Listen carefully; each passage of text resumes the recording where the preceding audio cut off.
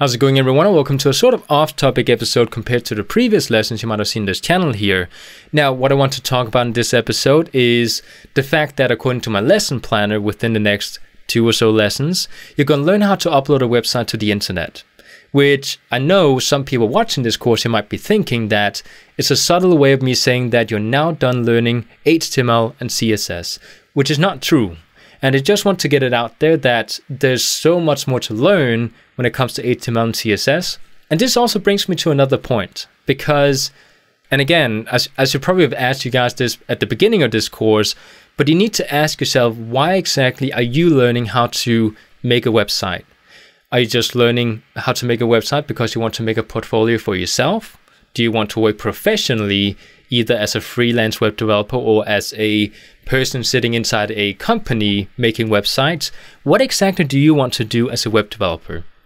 Because depending on what you want to do, then you might be done after the how to upload a website to the internet episode, or you might have a lot more you need to learn when it comes to web development, depending on what exactly you want to work with or not work with. So what I want to do here is sort of give you guys an overview over exactly what you need to look into if you want to become a web developer and work with it professionally inside a company or as a freelance web developer. So what I'm going to do now, before I start explaining how the universe works and how you become a full-fledged web developer and that sort of thing, is I want to say you're not done learning HTML and CSS after learning how to upload a website to the internet, even though that is coming up really fast. The reason I'm making that episode is because up until now, you've learned most of the basic technical skills that goes into making a website using HTML and CSS. Now, there's still a lot more practical examples we haven't talked about yet, and it's very important we talk about how to do certain things with HTML and CSS, and that's what I'm going to focus on after, showing you guys how to actually upload a website to the internet.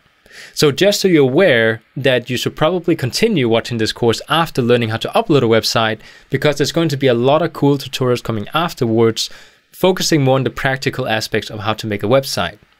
So when it comes to working professionally as a web developer, there's mainly 3 different areas that you can focus on and specialize in. You have design, you have front-end development, and back-end development. Design is when you make the actual design for a website, either inside a design program or creating mock-ups on a piece of paper or whatever you might want to do when you create designs. But these are the people who focuses on a website being usable, having good user experience, testing these website mock-ups out on users before they actually start coding the website. So these are the people who make sure the website looks the way it's supposed to before you start spending a lot of money and resources on actually developing the website using code. And then we have the front-end developers, who are the people who takes the design from the designers and makes it into something you can actually see inside the browser. So these are the people who takes the design and makes it into HTML, CSS, JavaScript, those sort of front-end programming languages, and makes it visual inside the browser. And then we have the back-end developers, who takes the website that the front-end developers made and makes it dynamic. So you actually have things going on in the background of the website that you don't actually see going on visually inside the browser. An example of this could be a login system where you have a username and a password field, and then a login button at the top of the website. When the user types in their username and password and clicks the login button, then something needs to happen in the background of the website that actually checks the database to see if this is the correct user with the correct password, and if it is, then log them into the website. And this is what the backend developers take care of. At least that's a small example of a very small thing that the backend developer could do inside a website. Now, backend developers are usually the people who takes care of servers, databases, and that sort of thing. So right now you're actually studying to become a front-end developer. Now, when it comes to working in a company, at least in big companies, you tend to specialize in one area, meaning that if you're a really good front-end developer, then you don't need to learn back-end development and design. And of course, the same goes for the other fields. You might specialize in one of those instead. Now, when it comes to smaller companies, you might end up in a company where they can't afford having a designer, a front-end developer, and a back-end developer. So in this case, you would actually end up making all 3 different aspects of web development, meaning that in some cases, depending on if you want to work in a smaller company, it might be worth if you looked into a little bit of everything. So you sort of overall specialize in all the 3 different areas. And the same thing goes if you want to work for yourself as a freelance web developer, because in that case, you also need to learn a little bit of everything in order to give the client whatever they ask for. And this is why it's so important for me to point out that if you plan to stop learning web development after you have seen my How to Upload a Website to the Internet episode, then it's very important that if you want to work as a freelance web developer, that you explain to the client that there's certain things you cannot give them. You cannot give them the design aspect unless you study that by yourself. You cannot give them any kind of backend functionality such as a forum, a login system, a contact form, that sort of thing that requires a server or a server-side language. So it's very important that you know exactly what your limitations are if you plan to just learn HTML and CSS. Now, my recommendation after learning HTML and CSS, if you want to learn something else besides HTML and CSS when it comes to web development, is to learn a little bit of JavaScript. Even though you don't want to specialize in front-end development, still, I think you should learn a little bit of JavaScript, because when it comes to front-end development or just web development in general, it's a very good idea to know everything, or at least the 3 core languages when it comes to front-end development. And the 3 core languages are HTML, CSS, and JavaScript. Now, if you want to specialize in backend development, then I typically recommend, after learning HTML and CSS and a little bit of JavaScript, that you start looking into PHP code. And again, I know there's a lot of people writing in the comments right now saying, why are you recommending PHP? Why not Python, or why not something else?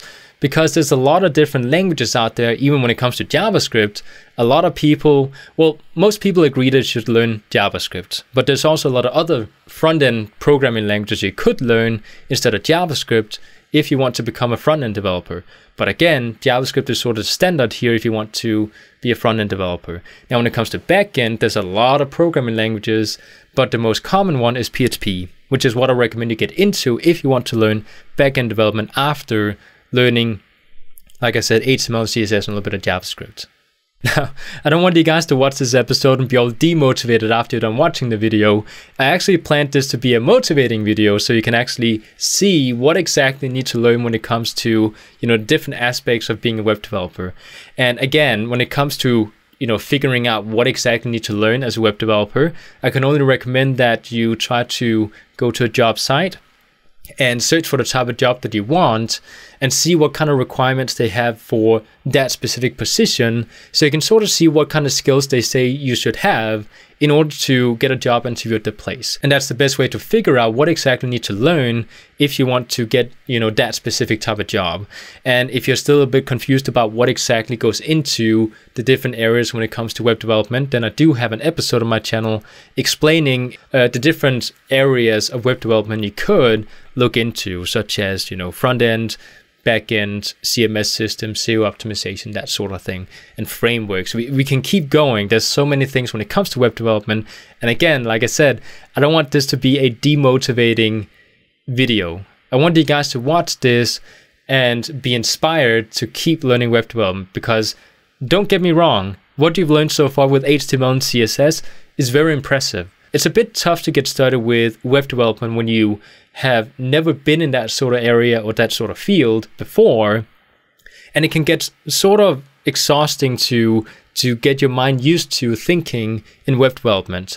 So I hope you guys are proud of yourself and sort of clap yourself on the shoulder for getting this far when it comes to at least HTML and CSS, because HTML and CSS is the fundamentals.